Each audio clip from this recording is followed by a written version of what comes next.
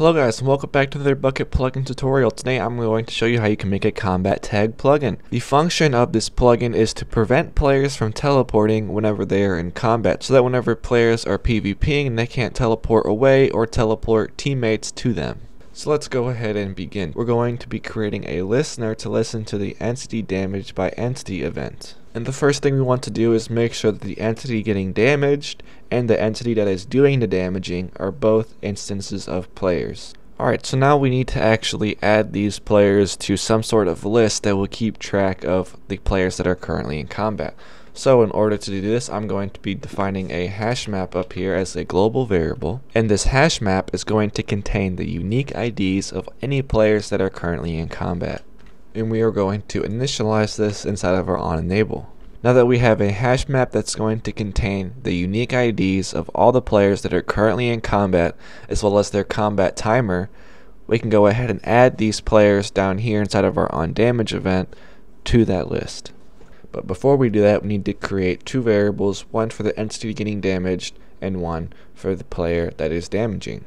Now that we have this, we can go ahead and add these two players to our list. For testing purposes, I'm going to use a duration of 5 seconds. And then we want to send these two players messages telling them that they are now in combat. Now that we added both of these players to our combat list, we can go ahead and set up the runnable that's going to be keeping track of how much time has passed. We're going to do this inside of our onEnable because we want this timer to start running whenever the server starts up. So I'm going to create a new Bukkit runnable. And we're going to implement the method run. And then I'm actually going to create another method inside of whatever class you're doing this in. For me, it's my main class, and I'm going to name this method onInterval.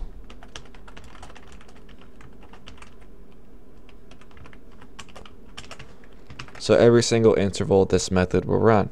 So we can go ahead and add this right in here inside of our run method. And then we want to run this task every 20 ticks, which is also 1 second. Inside of this interval method, we want to loop through all of the players that are currently inside of our combat list hash map. Now we want to make sure that the player is still in combat, and if they are no longer in combat, aka the timer is 0, we want to remove them from this list. So since we are looping through this list currently, we cannot modify it at the same time or else we will run into an issue. So I'm going to go ahead and create a temporary hash map that is identical to the one we just made up here inside of our onInterval method, and I'm going to name this temp. And now we can add these players that are still in combat to this hash map and then set this hash map to be combat list when we are done looping through it. Then after we are done looping through all of the players inside of our combat list, we want to set the combat list that we defined right here, so our temp list, to our actual combat list that's defined globally. And we're almost done now. The last thing we need to do is cancel any teleportation commands that the player sends whenever they send them if they are inside of this list. So we're going to be creating one more listener here, and we are going to be listening for the command preprocess event. And the first thing we're going to do in this method is make sure that the player is inside of our combat list, because if not, they can execute the commands as normally. So the first thing I'm going to do is create a list of strings that's going to contain all the commands that we want to block. Now what we want to do is extract the command from the message that the player sent. So I'm going to create an array of strings, and I'm going to name this part, or parts rather, and we're going to get the message, and we're going to split at every single space. So every single argument will be a new part. And I'm going to create a variable that's going to represent the command, and since you always type the command first, it's going to be the first part in that array. And of course, we're going to convert this to a lowercase so it is compatible whenever we check it with these commands. And then the last thing we want to do is check to see if this commands list contains the command. And if it does contain the command, we are going to cancel the event. And we're going to send the player a message letting them know that the command was blocked. Now that all our code is done, I'm going to go ahead and hop in game here and see if it works.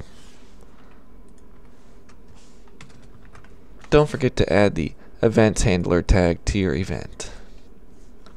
Alright, and as you can see in the console down here, our plugin has started up, and we have a chicken sandwich versus beans. Who will win? As you can see, whenever we damage a player, we get the message, "You are now in combat," and then after 5 seconds, we didn't set it so it would send them a message letting them know that they're out of combat. But if I type /spawn, you can see I don't have any plugin installed that actually has that command, but you can see it tried to run it, and if we do that again and type spawn really quickly, it will say command blocked. Anyways guys, that is all for today. If you ran into any issues, I have a link down in the description to my Discord server. Feel free to come and ask any questions you have over there. And that is all for today. I will see you guys next time. Goodbye. Nice! The mutt's nuts, in fact.